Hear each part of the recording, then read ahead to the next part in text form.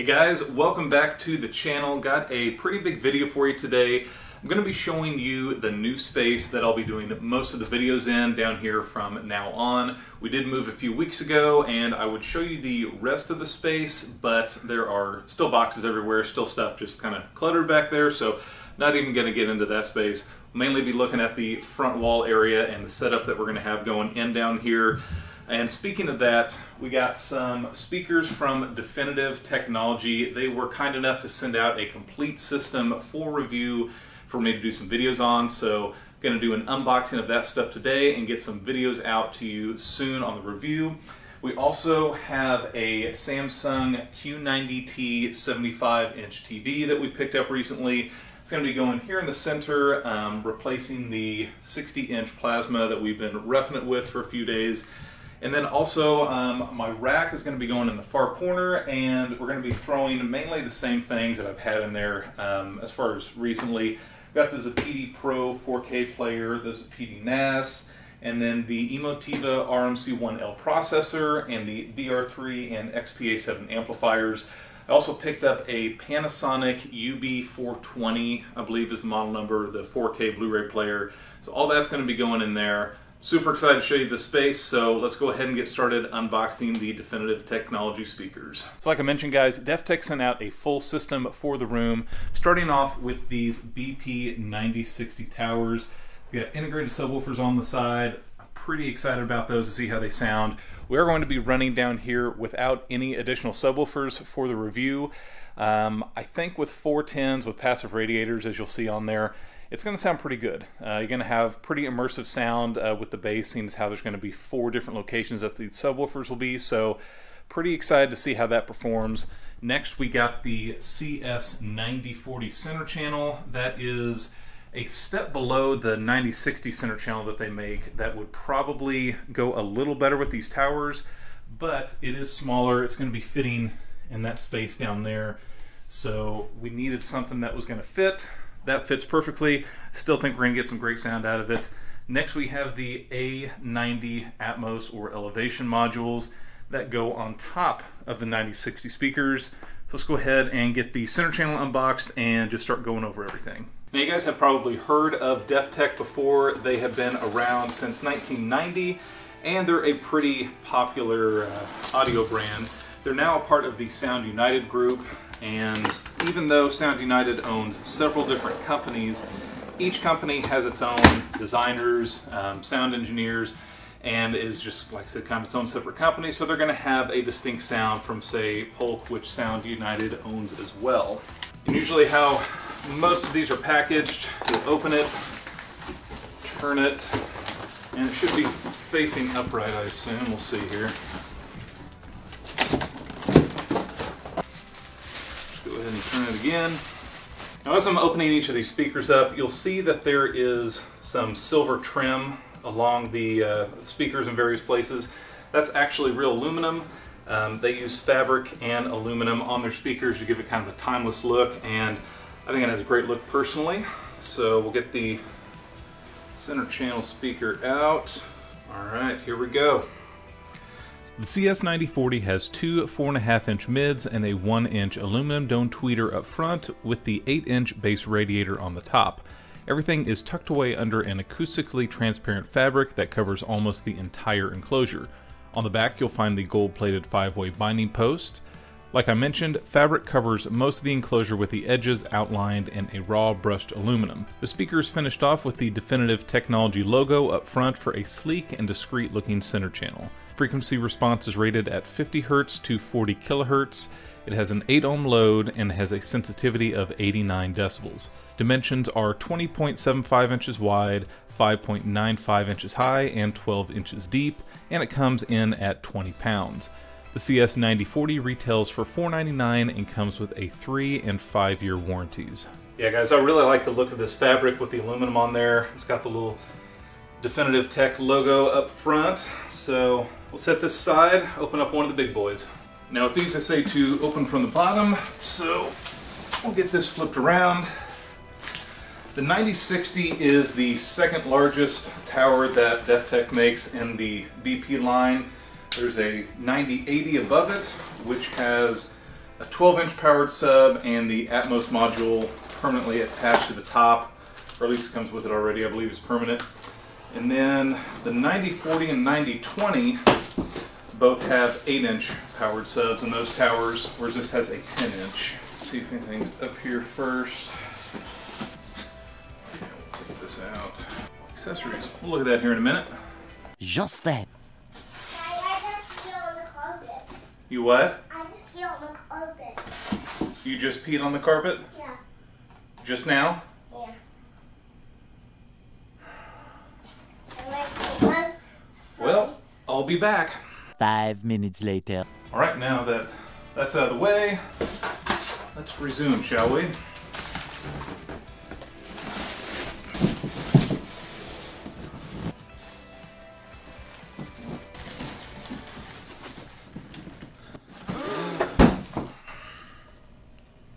That was close. Don't do that. So before going any further, I would like to point this out. Clearly, I missed the on-box instructions where you take the bass, put it on the speaker, and then flip it over. So don't do it like I did. Now, if you actually unbox the speaker correctly, it's quite an easy process. All of the accessories come in a nice foam-packed box with directions right on the lid. Probably should have taken a look at that the first time. Included inside is the aluminum speaker base, screws, a power cord, and either spikes or soft pads depending on where you'll be placing the speaker. Honestly, one of the nicest presentations I've seen for unboxing. First, you'll want to screw the base into the bottom of the speaker, add either the carpet spikes or padded feet, then turn the package over and remove the box. I've unboxed my share of speakers over the years, and this was by far the easiest unboxing I've done, if you do it correctly. The BP9060 might not look like anything special from the outside, but it has some secrets up its sleeve. On the front, it has dual 4.5-inch drivers and a 1-inch aluminum tweeter, much like the center channel. But that's where the similarities stop. Move to the backside and you have another 4.5-inch mid and 1-inch tweeter, giving the speaker a bipolar design and should make way for a larger and more realistic soundstage. And if that wasn't enough tech inside this thin package, towards the bottom there is a powered 10-inch subwoofer and two 10-inch passive radiators. This thin package should carry its weight and then some. On the back of the tower, you'll find the 5-way binding post for both the tower and optional height speakers, which we'll go over in a moment. The integrated subwoofer is powered by the onboard 300-watt amplifier, which needs to be plugged into a wall outlet to power. The signal for the sub is recommended to be fed through the speaker level input, with the speaker set to large on the receiver to send a full range signal. There's an optional RCA LFE input if you'd rather go that route, but again, DefTech recommends that you use the speaker level inputs. Below you'll find a bass volume knob as well as the on-off button for the LED backlit DefTech logo on the front. The BP9060 has the same acoustically transparent fabric and aluminum accents, including this thick and rather heavy aluminum plate up top. This covers the top of the speaker where the optional upfiring Atmos module sits. Without the optional upfiring speaker, the BP9060 measures 44.5 inches high, 11 inches wide including the base, and 13 inches deep, weighing in at 50 pounds.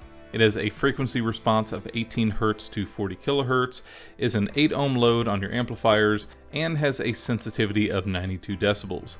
The BP9060 currently retails for $11.99 and has a 3- and 5-year warranty.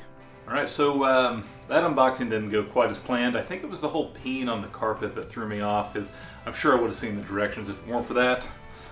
But let's go ahead and get the A90s unboxed. These are the height or Atmos toppers. And these come 2 per box, so be sure you're not ordering more than you need. Alright, there we go. Like the rest of the BP line, the A90 is covered with the same acoustically transparent fabric and outlined with aluminum accents. They have the same 4.5-inch mid and 1-inch tweeter as the towers that sits at an angle towards the listening position. In a compatible room, these speakers should help give the sense that sound is coming from above the listener while listening to soundtracks mixed in Dolby Atmos or DTS:X. To install these on the towers, first remove the aluminum plate on top of the tower. The A90 has a proprietary connection on the top of the BP tower and simply sits down on top to connect. This allows for a very clean addition to the top of the tower with no extra wires or speakers exposed.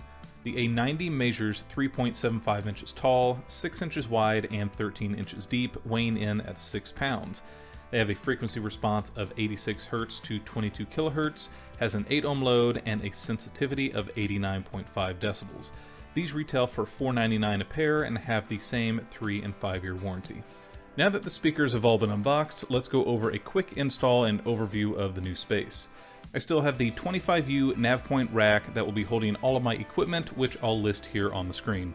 All of my cabling is from Monoprice besides the XLR cables, which are from Blue Jeans Cables, including the color-coded 8-channel XLR Snake, which makes hookup super quick and easy. Now the front wall didn't have any speaker wire ran through prior to sheetrock, but adding these pass-through wall plates was an easy fix to get the wires all the way along the front. The CS9040 wasn't high enough to be at ear level in the TV stand, so adding a few isolated rubber pads under the front helped to angle the speakers up a bit. And here we go, a good look at the front of the room with all of the components in place, and my favorite YouTuber on the TV. The TV stand and speakers fit nicely into the wall recesses, and all of those wires off to the right just look terrible. I'm sure I can come up with a high-tech and fancy way to hide all of those, maybe put a subwoofer in there. Well, never mind, we'll just throw some blankets in there for now. That looks professional. Like I mentioned, the front wall has several recessed areas that are great for putting tower speakers.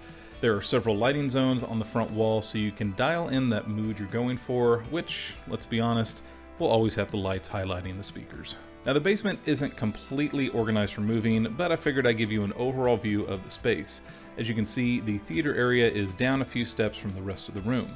We ended up deciding against integrating a projector into the room due to not wanting to cover up the front wall and all of the windows off to the side. There's some random furniture in the hall and an unprofessional cameraman not making sure he's not seen in the mirrors. The surround wall plates are positioned for speakers mounted higher on the back wall, so running some speaker wire down to the 9060 rear surrounds was a fairly simple connection. While I'm back here, I terminate all of my speaker wire with Sewell banana plugs, which are probably the easiest and nicest plugs for the money that I've come across. The tower amplifiers were plugged in along the stairs, and we did not plan on running up-firing Atmos speakers, so those had to have some wire running along the stair over to the amplifier to power, making this space more and more kid-friendly by the minute. A quick side note on the TV, since I won't be doing a formal review on it, this is the Samsung 75-inch Q90T 4K television. And don't let my poor camera work or that ugly mug on the TV fool you, this picture is downright stunning. If you're wanting some good TV reviews, head over to my friend TechnoDad's channel who does all sorts of TV review content. I put my decorating touch around the room, adding my absorption movie poster panels and a few movie items here and there, but my wife did claim an area that I'll have to redo here when she's not looking. The space is plenty big for the 4 XL theater seats from Valencia Theater Seating, as well as the VLP seats up front. Overall, the room is shaping up to be a great space for hanging out and watching some movies. As a big subwoofer kind of guy, I'm interested to see how these DefTech towers will perform by themselves. So let me know what you guys think of the new space down in the comments below. This bipolar design from DefTech is something that I haven't experienced before, so be sure to come back in a few weeks for a full review video.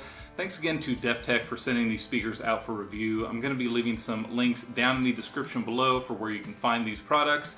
And while you're down there, be sure to hit that like button if you enjoyed the video. It's free for you and it helps me out on the channel.